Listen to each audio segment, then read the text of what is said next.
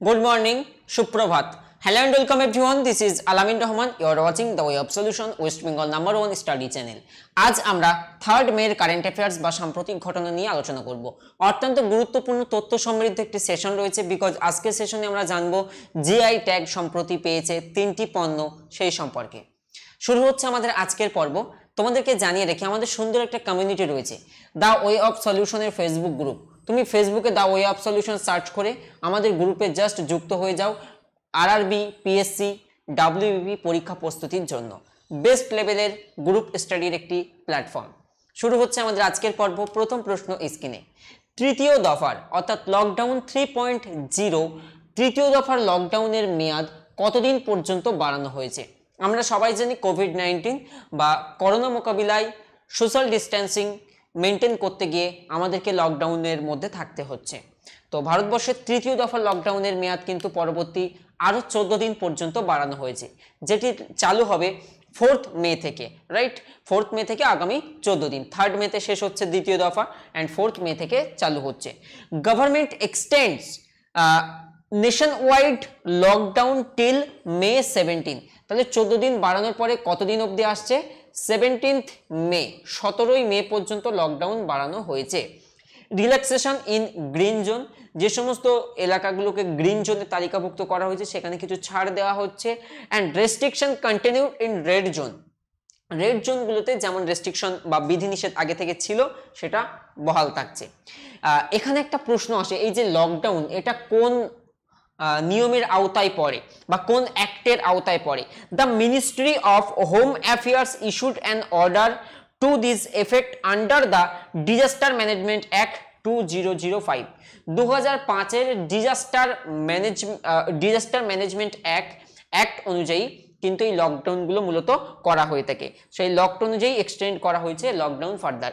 আমি পিআইবি থেকে দেখছিলাম পুরো মিনিস্ট্রি অফ হোম অ্যাফেয়ার্স থেকে যে পিডিএফটা প্রকাশ করা হয়েছে সেটা দেখছিলাম। ইয়েস, ইটস 2005, মনে রাখবে, ডিজাস্টার ম্যানেজমেন্ট অ্যাক্ট। নেক্সট, কিষাণ সেবা অ্যাপ লঞ্চ করলো নিম্নের কোন সংস্থা? অ্যাপের নাম কি? কিষাণ সেবা অ্যাপ। কোন সংস্থা লঞ্চ করলো? সঠিক উত্তর হয়ে যাবে সিএসআইআর। সিএসআইআর এর সম্পূর্ণ রূপ কি? Council of scientific and industrial research. Council of scientific and industrial research CSIR has launched কিষাণ সেবা app to connect farmers to supply chain. সাধারণত বিজনেস ম্যানেজমেন্টে খুব শেখানো হয়ে থাকে supply chain, right? Supply chain because প্রোডাক্টটা যেখান থেকে তৈরি হচ্ছে সে অর্থাৎ ওয়্যার হাউস থেকে আমি ধরলাম স্টোর করা হচ্ছে, সেখান থেকে এন্ড ইউজারের কাছে পৌঁছানোর যে প্রসেসটা অর্থাৎ যে সাপ্লাই চেন সেটা যাতে খুব ভালো কানেক্ট টিমটা খুব ভালো বিল্ড করা যায়, যেটা ডিউ টু কোভিড-19 বা লকডাউনের জন্য যাতে ব্যাহত না হয় তার জন্যই মূলত কিষাণ সেবা অ্যাপ লঞ্চ করছে এই CSIR. Clear? Supply chain and fruit transportation management system. Next, মহিলা ও শিশু উন্নয়ন মন্ত্রকের সচিব হিসেবে কে নিযুক্ত হয়েছেন? মহিলা ও শিশু উন্নয়ন যে মন্ত্রক তার সচিব অর্থাৎ সেক্রেটারি হিসেবে কে নিযুক্ত হয়েছেন? সঠিক উত্তর হয়ে যাবে Ajay Tirkey. Ajay Tirkey, option B is the right answer. এখানে আমরা জানবো IAS officer Ajay Tirkey took charges as a secretary of Ministry of Women and Child Development. Ministry and women and child development, যেটাকে আমরা বলবো মহিলা ও শিশু উন্নয়ন মন্ত্রকের সচিব হিসেবে নিযুক্ত হয়েছেন অজয় তির্কি। ক্লিয়ার? নেক্সট খুব সুন্দর ইম্পর্টেন্ট, বিশেষ করে এই যে আমরা অনলাইন পড়ছি আমাদের জন্য খুবই এফেক্টিভ, বলছে ডিজিটাল লার্নিং প্ল্যাটফর্ম। তোমরা প্রত্যেকেই জানো স্বয়ং, তো ডিজিটাল লার্নিং প্ল্যাটফর্ম কল্ড স্বয়ং ফর এডুকেটরস। এই যে আমরা যারা এডুকেটরস, তো এই জন্য কোন সংস্থা চালু করেছে ডিজিটাল লার্নিং প্ল্যাটফর্ম কল্ড স্বয়ং? সঠিক উত্তর হয়ে যাবে MHRD, ministry of human resource and development. Ministry of human resource development. So ministry of HRD tweet করেছিলাম, আমি সেই টুইটের অংশটুকু তোমাদেরকে দেখাচ্ছি। বলছে, deer educator, use lockdown two enhance your knowledge and teaching skill, switch to digital mode of learning with স্বয়ং MHRD offering. অর্থাৎ বলছে তোমার যে নলেজ রয়েছে তুমি এই টাইমে টিচার্সদেরকে বা এডুকেটরদেরকে বলছো তুমি সুইচ করো, অফলাইন থেকে সুইচ করে অনলাইনে এসো, এই পোর্টালটা ইউজ করো পোর্টালটা ইউজ করে স্টুডেন্টসদের তোমরা ক্লাস প্রোভাইড করো। The ministry of human resource and development MHRD ইনসেন্টস educator to use this lockdown to enhance their knowledge and teaching skills through a digital learning platform offered by government of India. Next, digital payment app আমরা প্রত্যেকে এখন use করি Google pay, right? না করলে করবে, because এটা গুগলের product. আর play স্টোরে যত অ্যাপ পাওয়া যায় যেগুলো গুগল অফার করে সেগুলো ইউজ করবে, অনেক বেশি safe and secure. So digital payment app Google পের অ্যাডভাইজার হিসেবে কে নিযুক্ত হয়েছেন? সঠিক উত্তর শিখা শর্মা। শিখা শর্মাকে ফর্মার অ্যাক্সিস ব্যাংকের সিইও, অর্থাৎ অ্যাক্সিস ব্যাংকের প্রাক্তন চিফ এক্সিকিউটিভ অফিসার হচ্ছেন শিখা শর্মা। অ্যাক্সিস ব্যাংকের প্রাক্তন সিইও শিখা Sharma digital payment app called Google পের অ্যাডভাইজার হিসেবে তিনি নিযুক্ত হয়েছেন। নেক্সট আমরা জানবো এই যে mid day meal ration provide করা হচ্ছে লকডাউনের জন্য, সেই মিড ডে মিল রেশন সরবরাহকারী অর্থাৎ খুব ভালো সরবরাহ করছে এই হিসেবে দেশের প্রথম হয়েছে কোন রাজ্য? খুব সুন্দর তথ্য, সঠিক উত্তর হয়ে যাবে মধ্যপ্রদেশ। তাই তো, মধ্যপ্রদেশ হচ্ছে দ্য স্টেট যেটা দেশের মধ্যে প্রথম হয়েছে মিড ডে মিল সরবরাহ করার ক্ষেত্রে। Madhya Pradesh become the first state in the country to provide mid day meal ration. এখান থেকে আমরা মনে রাখবো মধ্যপ্রদেশের মুখ্যমন্ত্রীকে শিবরাজ সিং চৌহান। শিবরাজ সিং চৌহান হচ্ছেন মধ্যপ্রদেশের মুখ্যমন্ত্রী। ও গতকাল current affairs mock test homework দিতে ভুলে গিয়েছিলাম, আজকে ডেফিনেটলি থাকছে। ক্লাসটিতে অবশ্যই লাইক করো, খুব ভালো লাগে। প্রতি বছর প্রেস ফ্রিডম ডে কবে পালিত হয়? প্রেস ফ্রিডম ডে কবে পালিত হয় প্রতি বছর? সঠিক উত্তর 3 মে। 3রা মে প্রতি বছর প্রেস ফ্রিডম ডে পালিত হয়। কি উদ্দেশ্যে? Every year press freedom day or World Press Freedom Day is observed on 3rd May to evaluate press freedom. Evaluate মানে হচ্ছে মূল্যায়ন করা, প্রেস মিডিয়াতে যারা কাজ করে থাকেন তাদের স্বাধীনতাটা কতটা রয়েছে বিশ্বব্যাপী, এবং তাদের জন্য সম্মান জানানো হয় যে সমস্ত জার্নালিস্ট সংবাদ করতে গিয়ে তারা প্রাণহানি হয়েছেন, তো তাদের প্রতি সম্মান শ্রদ্ধা নিবেদন করা হয় এই দিনে প্রেস ফ্রিডম ডে 3rd মে। এই তথ্যটা খুব খুব খুব গুরুত্বপূর্ণ, very very very important. Last আমি জানুয়ারিতে যখন কারেন্ট অ্যাফেয়ার্স করাই, জানুয়ারির ফার্স্ট দিকে খুব সম্ভবত ঝাড়খণ্ডে জিআই ট্যাগ পেয়েছিল, এবং WBCS এ কোশ্চেন এবছর WBCS 2020 প্রিলিমসের কোশ্চেনে ছিল প্রথম ভারতীয় পণ্য কোনটি জিআই ট্যাগ পেয়েছে। আজকের হোমওয়ার্ক এইটা আমি করিয়েছিলাম, একদম WBCS এ কমন এসেছিল। সো দেখতে থাকো, এইভাবে ক্লার্কশিপেও পেয়েছিল এরকম 4-5টা কোশ্চেন। তো তোমরা আমাকে কমেন্টে জানাও। আজকের হোমওয়ার্কের প্রশ্ন এটি, প্রথম কোন ভারতীয় পণ্য যেটি জিআই ট্যাগ লাভ করে অর্থাৎ জিওগ্রাফিক্যাল ইন্ডিকেশন পণ্য হিসেবে বিবেচিত হয়? সো কোশ্চেনটা দেখি, খুব ইম্পর্টেন্ট, দেখে নাও।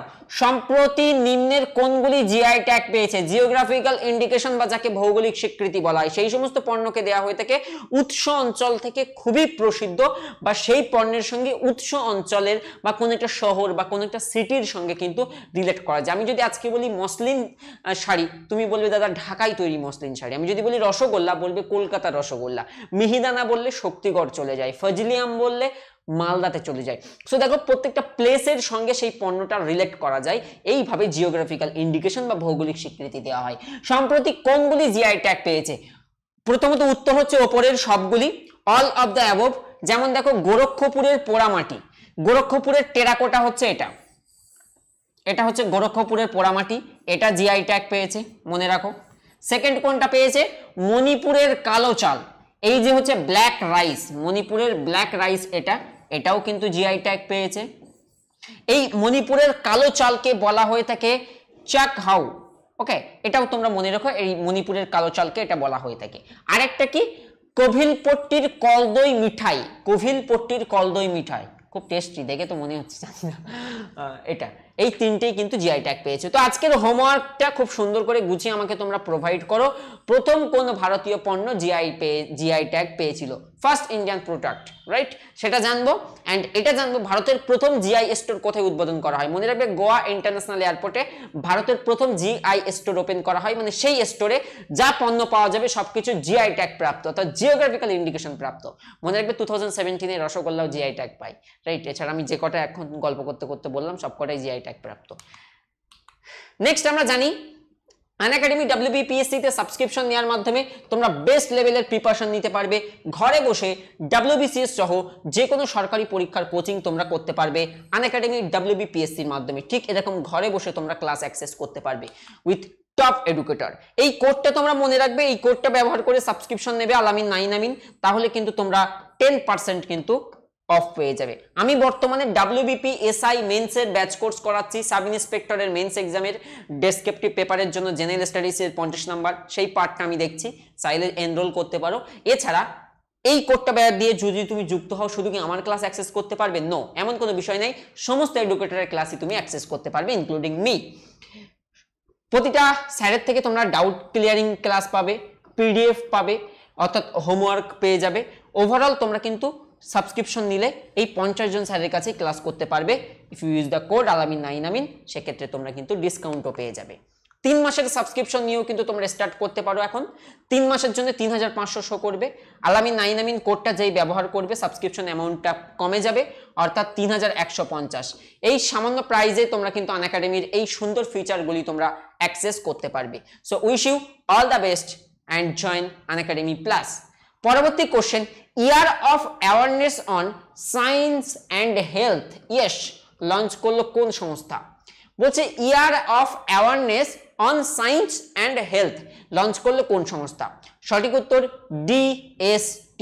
ফুল ফর্ম কি জানেন? প্রত্যেকটার কিন্তু ফুল ফর্ম আছে। Ministry of home affairs, ministry of external affairs, ministry of human resource and development. তাহলে DST স্ট্যান্ড ফর, এখন আমরা দেখব DST মানে হচ্ছে ministry of science and technology, ministry of science and technology, এটা আমরা মনে রাখবো। Clear? DST launched Year of Awareness on Science and Health, Years on Health and Risk Communication focusing COVID-19. Next question, এটাও কিন্তু স্পোর্টসের উপর থেকে খুব ভালো প্রশ্ন। আমরা দেখেছিলাম PSC লাস্ট এক্সামগুলোতে খুব বেশি ফোকাস করা হচ্ছে স্পোর্টস রিলেটেড কোশ্চেনে। সো কোশ্চেনে কি বলছে? প্রথম ভারতীয় হিসাবে ফেড কাপের পুরস্কারের জন্য কে মনোনয়ন পেয়েছে? ফার্স্ট ইন্ডিয়ান ওমেন যিনি মনোনীত হয়েছেন ফেড কাপের জন্য, তিনি কে? Sania Mirza. Option C is the right answer. আমরা ডিটেলে জানবো ভারতের প্রথম টেনিস তারকা হিসাবে ফেড হার্ট কাপের জন্য মনোনীত হয়েছেন সানিয়া মির্জা। সানিয়া মির্জার ঝুলিতে দেখো কতগুলো পুরস্কার রয়েছে। পদ্ম পুরস্কারের মধ্যে পদ্মভূষণ রয়েছে 2016-এ, পদ্মশ্রী রয়েছে 2006-এ, অর্জুন রয়েছে 2004-এ, রাজীব গান্ধী খেলরত্ন রয়েছে 2015-এ। রাইট, এগুলো সমস্তটাই সানিয়া মির্জার পেয়েছেন। সো ফেসবুক গ্রুপ এখনই ফোন ওঠাও এবং সার্চ করো the way of solution ready to fight for competitive exam. আমরা সবাই প্রস্তুত থাকছি। এই গ্রুপে তুমি যুক্ত হও, আমাদের ছবি দেখলেই চিনতে পারবে। সেই গ্রুপ থেকে খুব ভালো গ্রুপে স্টাডি বা পড়াশোনার তথ্য নিয়মিত পেতে থাকবে। Don't forget to hit the like button. অনেক এফোর্ট দিতে হয়, চেষ্টা করি কোয়ালিটি কন্টেন্ট প্রোভাইড করার জন্য। And do share with your friend because sharing is caring and B positive and spread positivity. So please share this session with your friends and do subscribe. নতুন দর্শক হলে আমাদের টেলিগ্রামে একটা গ্রুপ রয়েছে, সেখানে 17,000-এর কাছে মেম্বার রয়েছে, না 17 বেশি হয়ে গেল, 13,000 মেম্বার রয়েছে। তো তুমি জয়েন হতে পারবে। The way of solution Telegram গুগলে সার্চ করলে লিঙ্ক পেয়ে যাবে। টেলিগ্রাম অ্যাপ ইনস্টল করো, আমাদের গ্রুপে কানেক্টেড হও। অ্যান্ড আনএকাডেমিতে অবশ্যই যুক্ত হও বিকজ তোমাদের জন্য আমরা খুব ভালো মাপের ক্লাস প্রোভাইড করছি। 50 জন স্যার মিলে ক্লাস প্রোভাইড করছেন। খুব বড় একটি প্ল্যাটফর্ম, খুব বড় একটি institution, India's largest online platform. সেখান থেকে তুমি যুক্ত হয়ে সমস্ত পরীক্ষার প্রিপারেশন নিতে পারবে। Thank you so much. তুমি দেখছিলেন আমার on study channel the way of solution. দেখা হোক তাহলে পরের পর্বে। আজকে সন্ধ্যাতে তোমাদের সঙ্গে দেখা হবে। আবগারি পুলিশের আমি মেন্স এক্সামের প্রস্তুতির ক্লাস করাচ্ছি। অতীব সুন্দর কোয়ালিটি কন্টেন্ট, আমি লিঙ্ক ডেসক্রিপশনে দিয়ে রাখছি। গতকালকের ক্লাসটা একবার চেক আউট করো। আজকে সন্ধ্যা 7টাতে আবার দেখা হবে আবগারি পুলিশের মেন্সের প্রিপারেশন নিয়ে। Thank you so much, by.